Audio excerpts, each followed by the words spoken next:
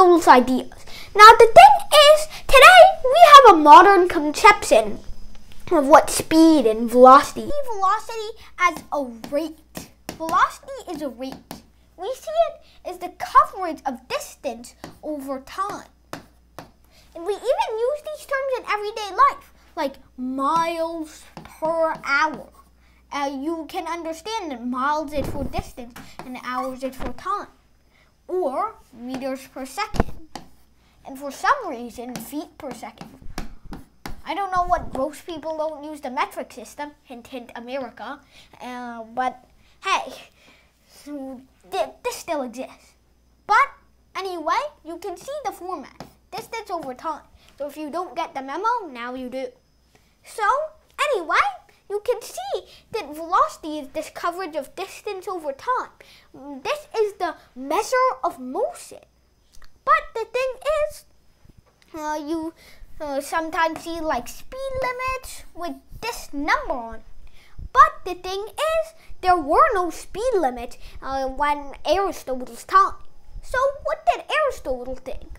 Well, his ideas were very different, especially because big signs with numbers and units on them didn't exist. First of all, Aristotle thought of some weird ideas, to be honest. His first idea was the idea of natural place. We'll be saying that in that voice for a lot of times this episode, like 4 or 5. So be prepared. But anyway, natural place to this guy was because he saw that every single material, every single object was made of rock, also called earth, water,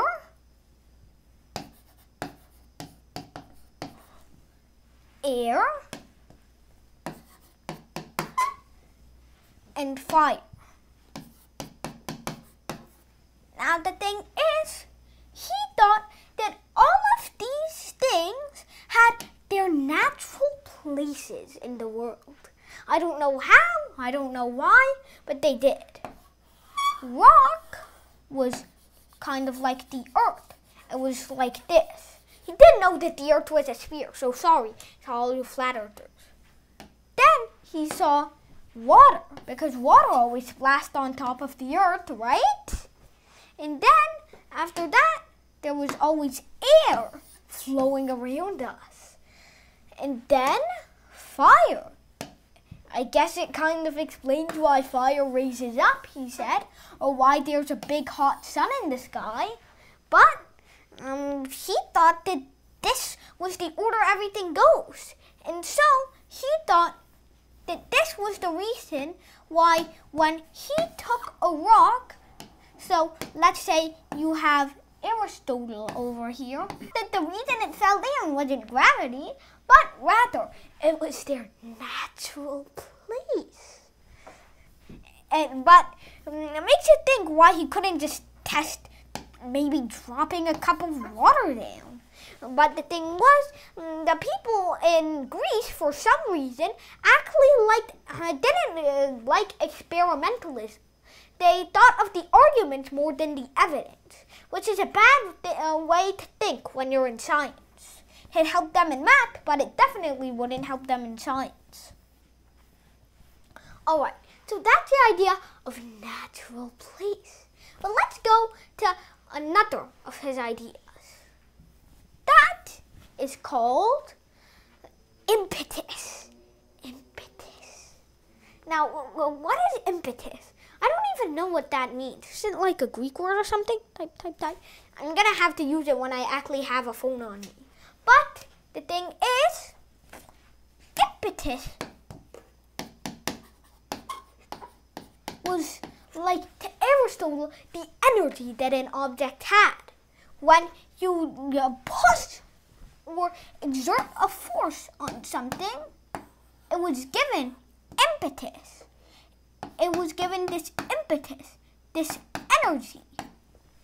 And the thing is, that's kind of sort of reasonable.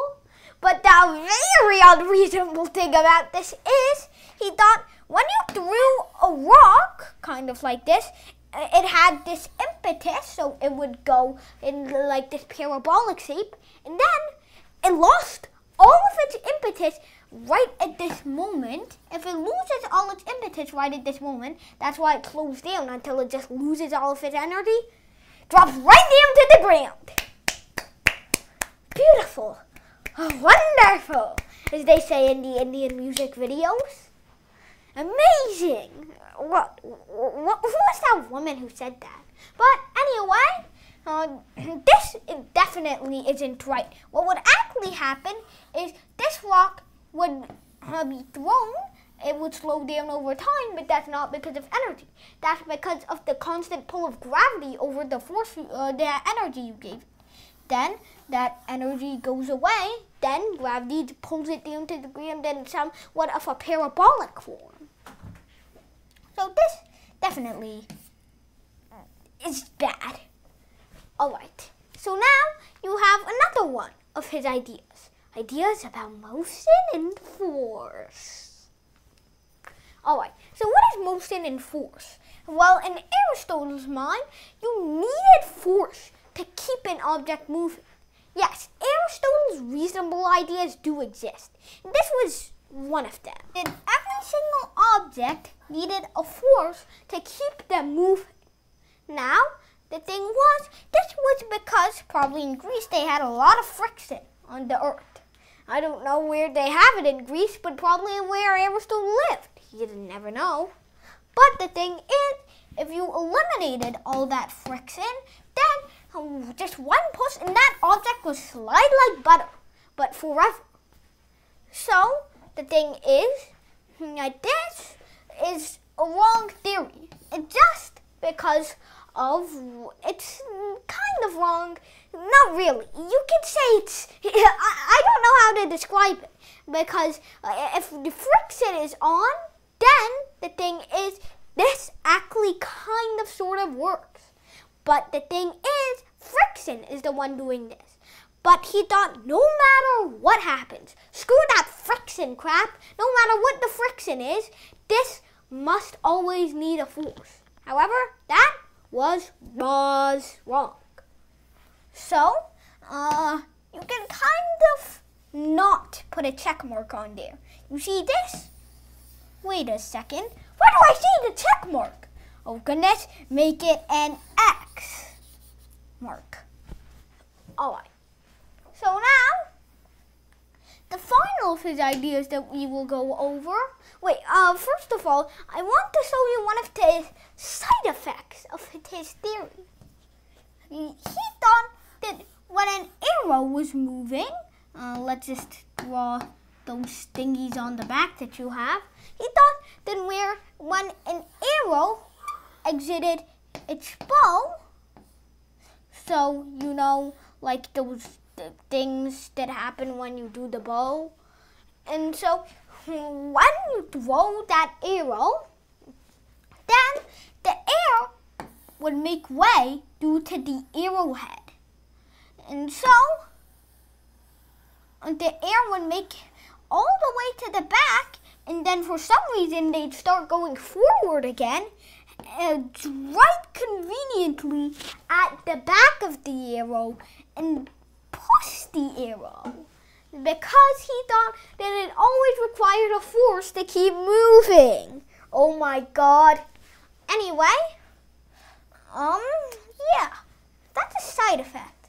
Now, the last of his theories that we will be looking at is his theory of geocentrism.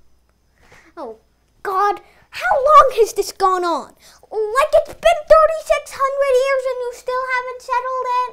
God. Okay, so anyway, it hasn't actually been 3,600 years. It's only been about like 2,000 years. But still, settle it already. Actually, it's been about 2,200 years. Alright, so, wait, it's actually been 2,221 years. Okay. I won't torture you with that anymore. Anyway, let's look at his final idea. And this idea stated that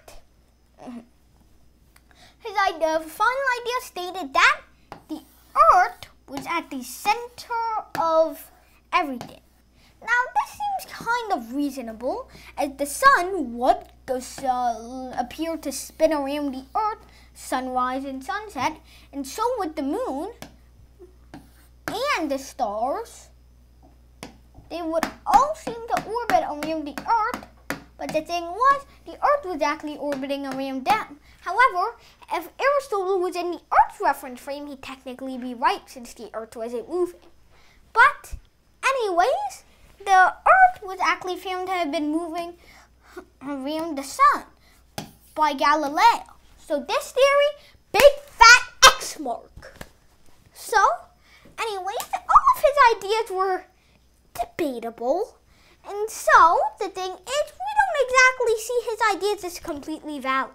But he did set the stepping stones and cornerstones for many future physicists to evolve all his ideas to the great theories of kinematics that we know today.